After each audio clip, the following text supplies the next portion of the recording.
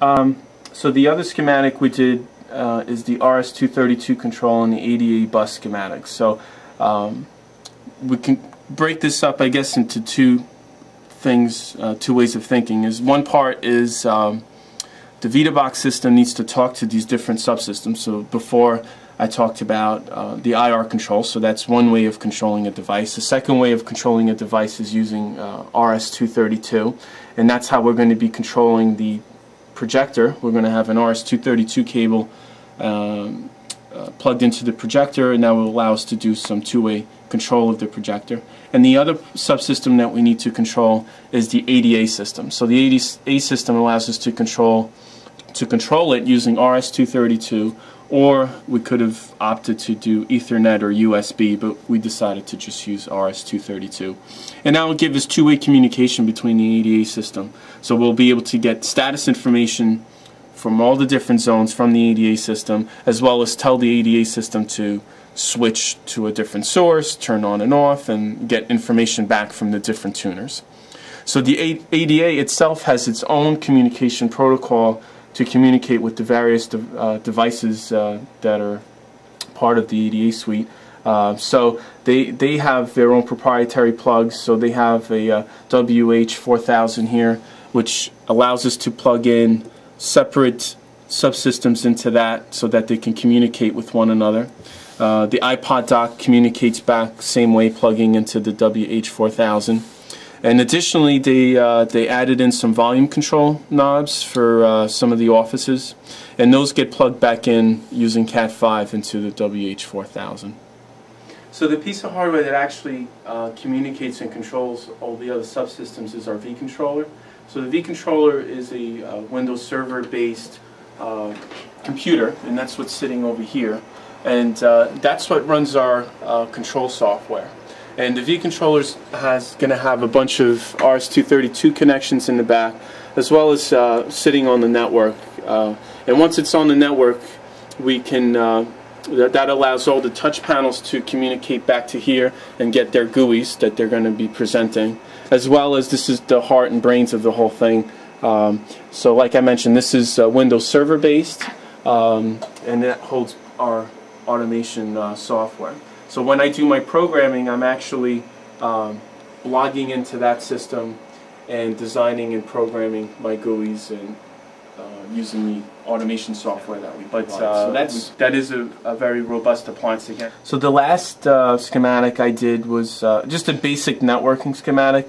This job actually involves a lot more networking, but that's on their end. I was just wanting to show what we're doing. So this schematic gives me a chance. I mean, the Ethernet connections are pretty standard. I mean, each one goes back to a switch, so that's pretty standard. Really what I wanted to put on here was to specify any of the devices that require static IP addresses, so that way I know what they are and I can reference them in my programming. So I gave some static addresses to the vController. The vController is the heart of the automation in terms of controlling everything. I also added in static IP for the Denon receiver, static IPs for the global cache units. I really don't want those to change, because if they change I can no longer reference them and control with them. And I also, for this particular project, since we're kitting the whole thing, I wanted the installer to know which touch panels go where, and I'll explain why they're different, even though you might think that the interface should be the same for all. They are going to be slightly modified for each touch panel. So I wanted to show the serial number and what zone this touch panel was allocated for. So we designed pretty much a customized GUI for this customer. They had a kind of a look that they had for the whole clubhouse. So we kind of designed this to kind of look and go with their theme and how they kind of have a retro look for the whole thing. So we kind of emulated what they had there. And basically they wanted 2 levels of control, because some of these panels are going to be accessible by the students. So they wanted to give limited control to the students when they're there. So this one is currently providing or showing the control capabilities for the theater. So they really only wanted, this panel is going to be sitting in a theater, so they really only wanted to give the students the capability to control the equipment that's in the theater. So this is like the limited login area, which will pretty much be always showing. Now, if one of the staff members were to come in, they wanted to be able to have control over the entire facility in terms of the AV control. We created an administrative login so that the staff can go in and control all the different AV equipment throughout the facility. So if I click on this admin login button here, they have a password that they would need to punch in to give them access to controlling all the different TVs in the facility. So the password for now is very simple. It's 1, 2, 3, 4, 5, 6, 7, 8, 9. Click enter. And now you can see more things have come up on the screen, as well as some extra buttons here on the side.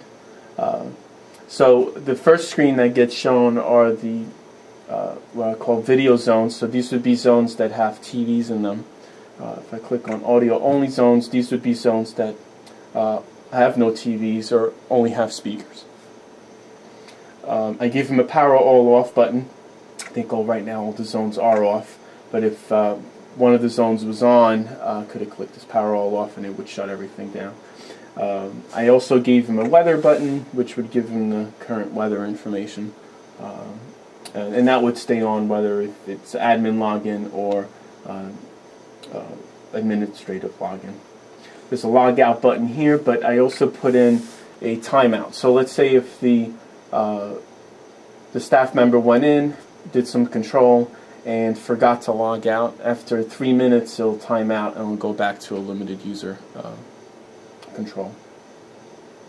So to take a look at some of the control aspects, so the red buttons are giving us the status for the zone. So right now red is telling us that the zone is off. So right now the TV that's on the right side of the fitness room is off. It gives us our volume information here, the currently selected source. So I'm going to start by showing how, with some of the audio only sources and how they work. So to pick a specific source, so right now it's telling me I'm selected for the Fitness Right TV, the current source is the Blu-ray player. So I'm going to change that. I'm going to click on that. And now I have a list of all my sources here.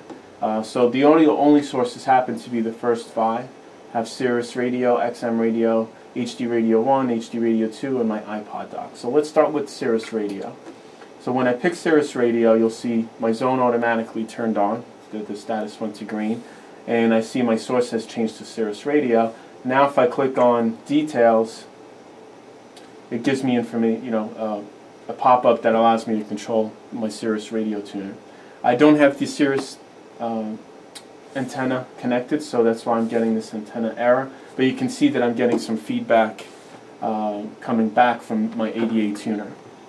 So I have some controls here to go channel up and down. I can also enter in channels directly into here. It's not going to change because I don't have the antenna connected, nor is the Sirius tuner currently authenticated.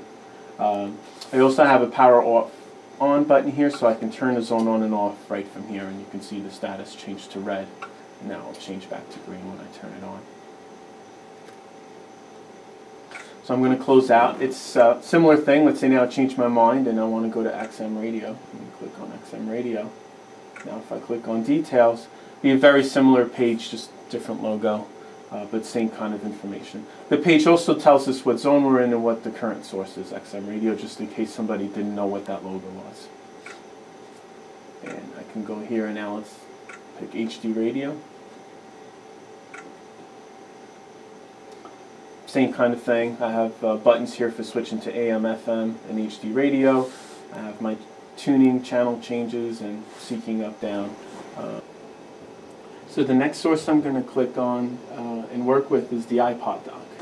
So I'm going to do the same thing. I'm going to click on Sources, click on iPod dock, and I'm going to click on Details.